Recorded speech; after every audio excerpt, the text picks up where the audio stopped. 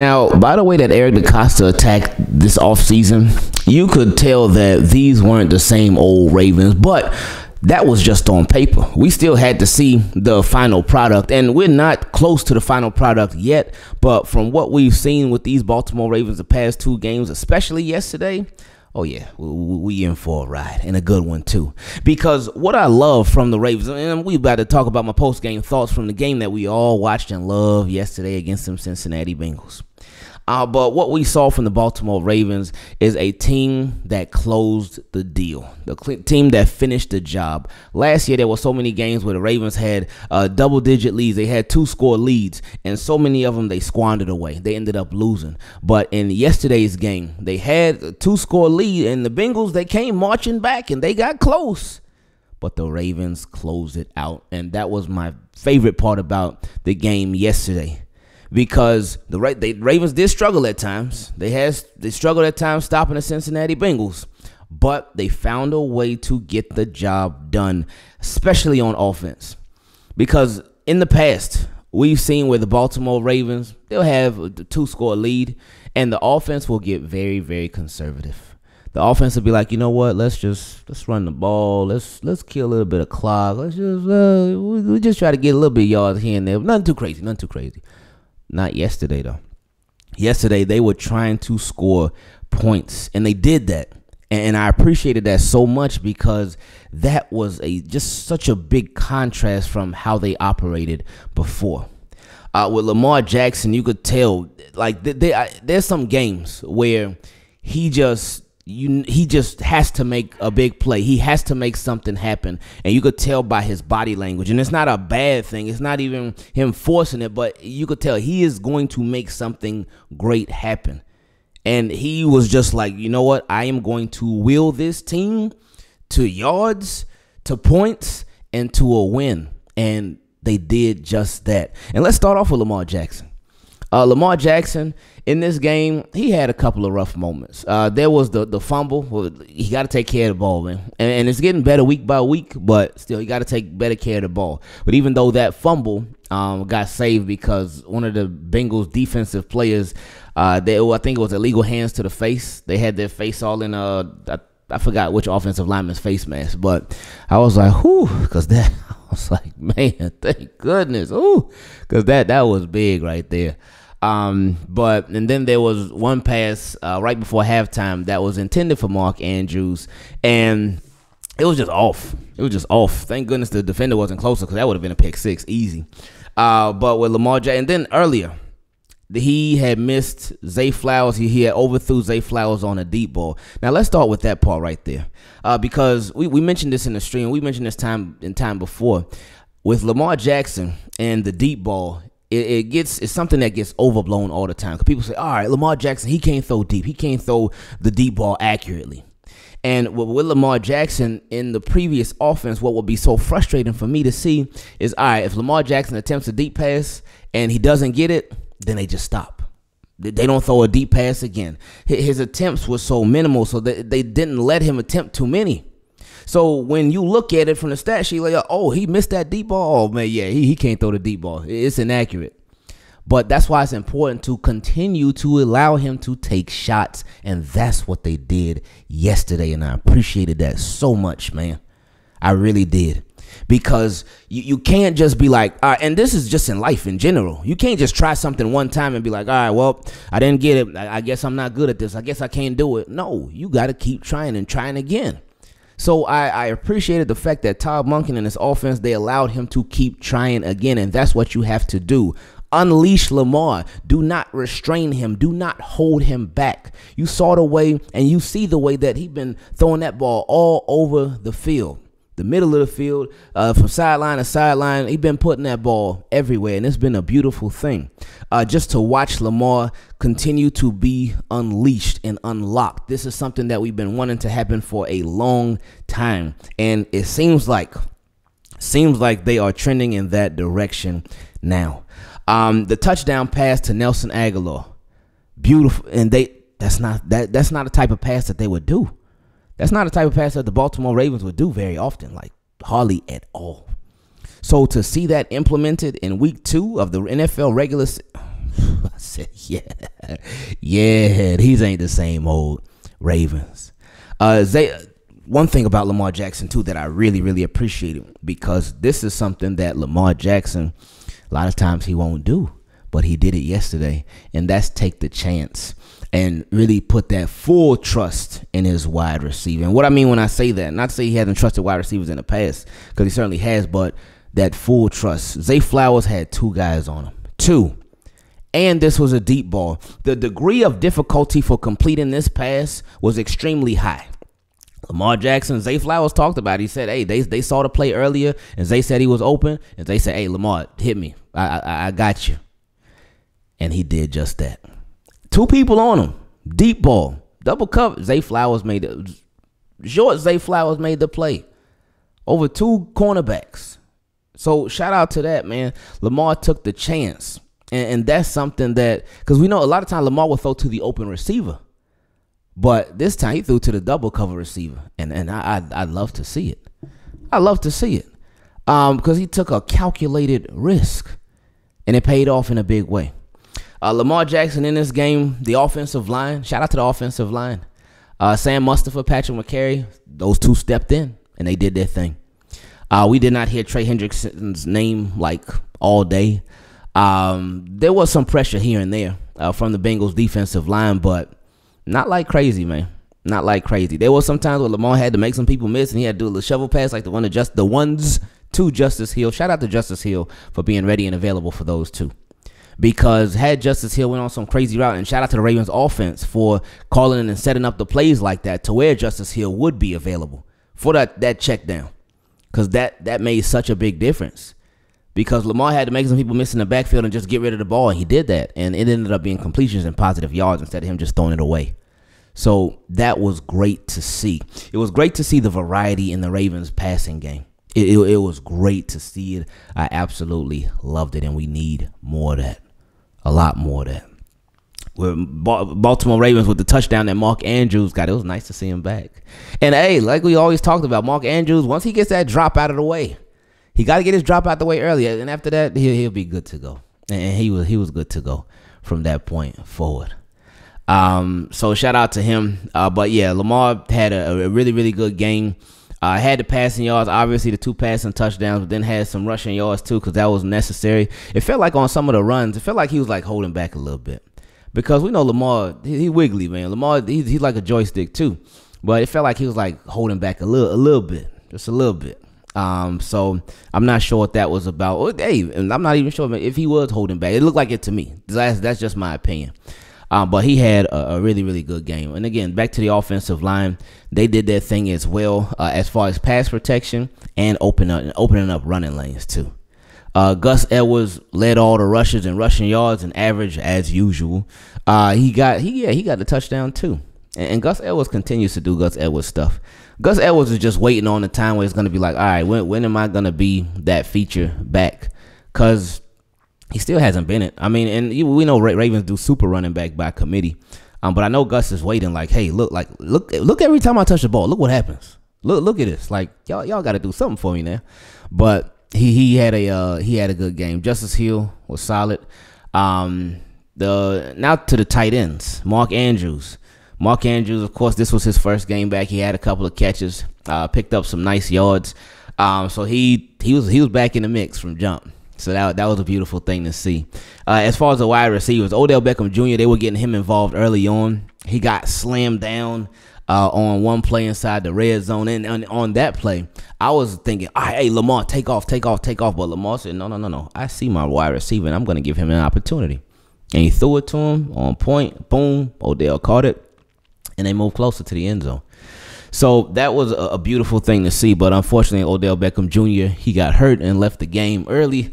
They said it's nothing serious, so that's obviously a good thing. Now, that's another thing, too. We're going to get back to the receivers, but just for the Baltimore Ravens, I think they were 3 out of 4. 3 out of 4 trips to the red zone, they converted into touchdowns.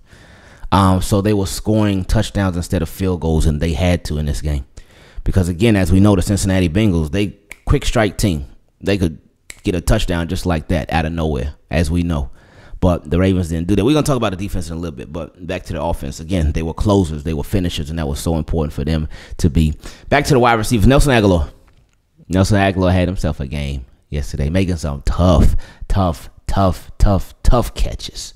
Tough catches. Zay Flowers, of course, Zay Flowers getting involved in so many different ways. After that deep pass that he caught in between both those two defenders, they were feeding Zay Flowers again because they really wanted him to get that touchdown. Ravens will do that, man. Ravens will do that you could tell when they really want somebody to get that touchdown. They really want Zay to get it. He'll get it next game though. Against the Colts, he'll get his first regular season NFL touchdown. It's coming next week. But anyway, it was a good game from him. Rashad Bateman. He wasn't involved too much, so kind of quiet game. Let me see. I remember him having maybe one catch. I don't remember much besides that. Let me see. Rashad Bateman. Oh yeah, 3 catches for 18 yards. See, I didn't remember them. So and Isaiah Likely, he had 1 catch for 8 yards. Oh, Devin Duvernay. Oh man, that was a close one. Oh, that was so close. Lamar put it on the money too. Devin Duvernay, he put it where only Devin Duvernay could get it, and the defender couldn't. And it was so close on that deep pass down the sideline. I was like, oh, that one hurt too, man. That one really hurt, but it's all good because they took care of business. So yeah, that was the offense, man. One thing I did not like about the offense, I did not like. One of them worked, another one didn't, but I did not like the 3rd and short.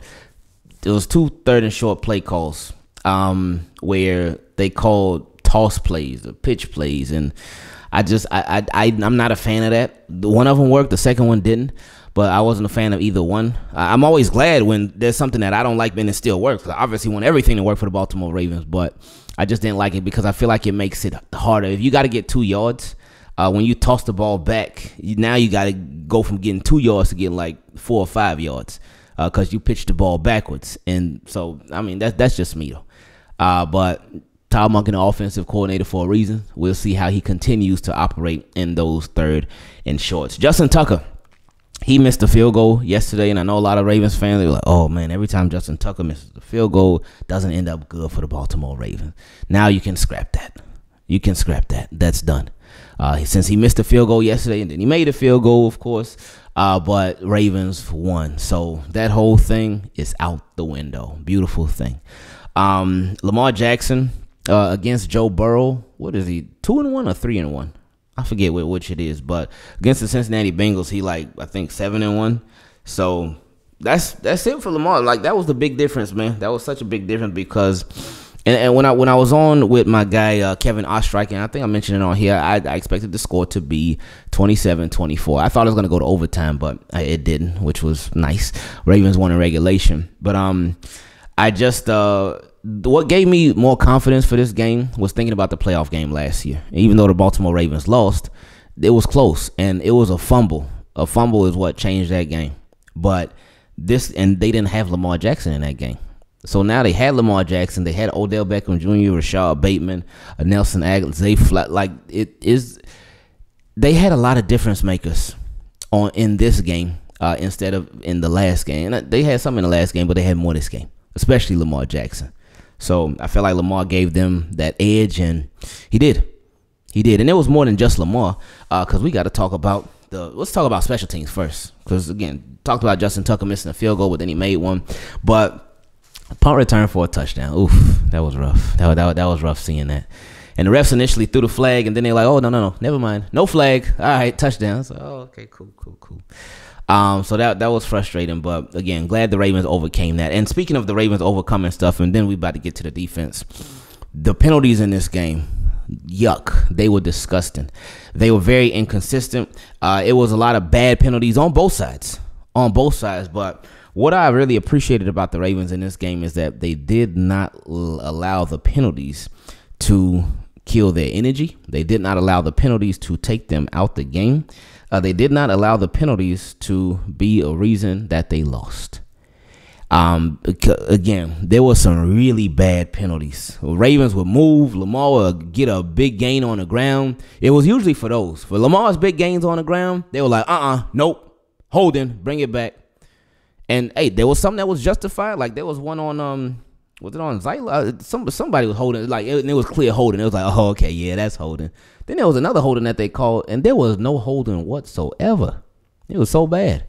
There was the illegal contact that they called on the cornerback that was covering Odell Beckham Jr., where Odell Beckham Jr., he initiated all the contact, and it was a bad call, straight up. But then there was the pass interference that they called on Brandon Stevens on Jamar Chase, where literally Jamar Chase just fell. Brandon Stevens did not interfere with the pass whatsoever. So, again, there were bad calls on both sides. Like terrible calls on both sides. But I was appreciative that the Baltimore Ravens did not allow that to stop them.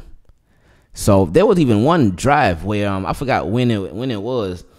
A holding call made it like 1st and 20, and another call made it like 1st and 30, something like that. So, there was one point, and then they did, I think they did a screenplay, and they lost 2 yards. So, it was like second and super long, but then they ended up getting a first down because they threw a deep pass to, I want to say it was to Mark Andrews, and then I think they ran it for the first down with Gus Edwards, I believe, but I forgot what the sequence of plays was, but they got the first down after the penalty yards, after being backed up a lot. So I was like, all right, Ravens. So I really loved seeing that. Now, something else that I love seeing was the defense. Defense going into this game, it was scary thinking about it because it's like, ooh, Jamar Chase, T. Higgins, 2 number 1 receivers, Joe Burrow, he could get hot at any time, Joe Mixon, he was getting his every now and then, but they held Jamar Chase down.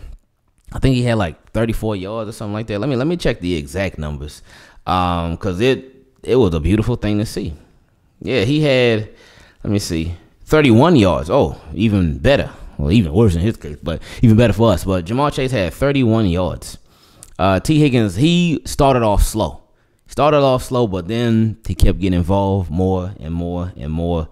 And the touchdowns that he caught, one was a little bit of a push off, and they ain't call it. Okay, whatever. And then another one, the one on Ardarius Washington. So, what do you expect Ardarius Washington to do? To have him matched up against T. Higgins in the red zone, I thought that was a big mistake by Mike Macdonald. Big mistake by Mike Macdonald. I would say if it's on the red zone, especially on they was on like the 5-yard line, something like that. I say Kyle Hamilton, just that size and physicality.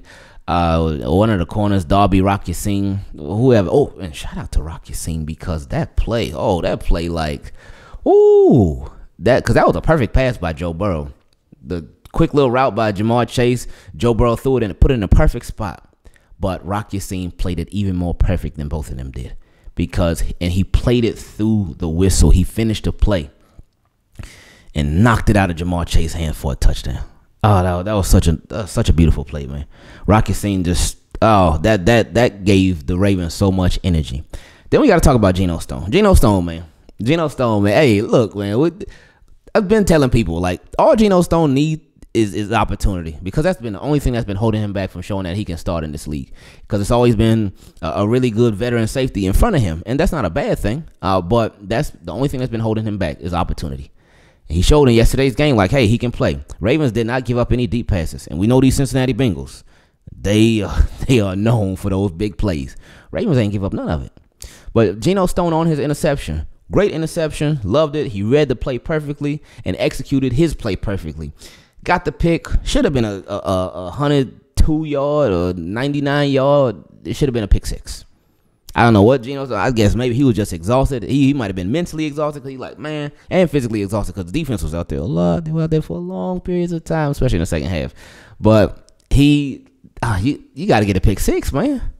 Get that pick six. Oh, you know what I think he was thinking? He was probably thinking, man, if I get the pick six, yeah, we'll get a touchdown, but I got to be right back out here already, and I'm tired. So he was like, you know what, offense, y'all got it. But next time, Geno, next time, we ain't going to forget, but we going to forgive you, but we ain't going to forget. So next time, cut it back in. Go get the points. But, yeah, man, defense did their thing, man. Pass rush was pretty much non-existent. No, Jadeveon Clowney did get the sack, so shout out to my guy. Jadeveon Clowney got one. So that's Jadeveon, get your money, man. Get that bread. Odafe Away, I think they said he was hurt because he really didn't play like hardly much at all, especially in the second half. But I think they said he was hurt. I believe they said it's not serious though, so that's good. But the pass rush was pretty much non-existent. But the Bengals, they were having Joe Burrow get that ball out of his hands fast, like right away. Maybe that's why there weren't any deep passes or deep. Yeah, he didn't really throw any deep balls anyway. So which helped the Ravens out, but they had him getting the ball out fast, like right away. I think they wanted to try to protect that calf as much as they could. Wanted to try to protect him from getting hit as much as he could. I know a lot of Bengals fans are saying that Joe Burrow's still hurt. So, I guess we'll see. But, yeah, they were getting that ball out fast, man. So the pass rush couldn't do nothing, like nothing. Ravens tried to blitz. Whenever they tried to blitz, it was still ugly. They still couldn't get it was just, ugh. There was one time where they blitzed, though, and, I think the tight end, Irv Smith Jr., I believe, yeah. Joe Burrow threw to Irv Smith Jr. The Ravens had blitzed, and Kyle Hamilton made an open field tackle, and he saved a big play. He saved a big chunk play because Irv Smith Jr. had so much room in front of him, but Kyle Hamilton made that tackle. I was like, oh, thank you, Kyle. Thank you, Hammy. That was beautiful. So, yeah, that was that, man. So, shout out to the Baltimore Ravens, man. They got it done. They made it happen. And now they play the Colts. They better not mess around and sleep on them Colts, man, because Colts coming off a win with Gardner Minshew. We don't know if they're gonna play Anthony Richardson or Gardner Minshew. Whoever they play, regardless, they better not sleep on them Colts, man, because they can't afford to. They can't afford to. This got trap game written all over it, so it's important that Ravens don't fall for that. But this game, Ravens were underdogs by a little bit. But again, like we always talk about with Lamar Jackson, he always gives the Baltimore Ravens a chance. Always. And it wasn't just him, but having him against the Bengals, because he's been MIA for a lot of them Bengals games recently. But he made a trip for this one, and it paid off.